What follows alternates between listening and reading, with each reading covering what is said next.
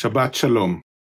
Our Torah portion ends the book of Exodus, and it seems that most of the Torah portion is just a repetition, but there is actually an amazing lesson about leadership.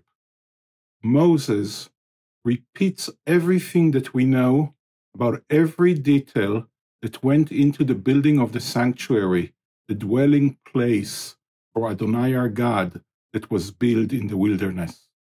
And this time, Moses adds to every detail what was the cost, teaching us a great lesson in leadership.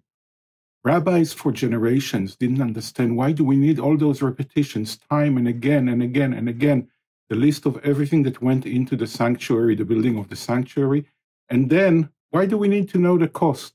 Can you imagine we're dedicating a new temple for Adonai, and in the dedication, the leader of the project starts stating every little thing that went into building and how expensive it was.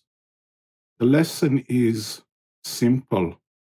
Leaders need to be accountable, and leadership includes transparency. Leaders cannot say, this is beneath me.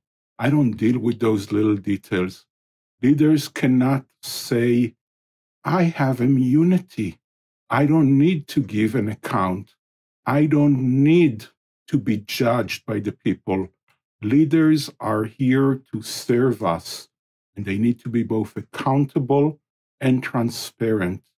Even Moses, that God said, that is the most humble and trustworthy servant I ever had, needs to be accountable and transparent.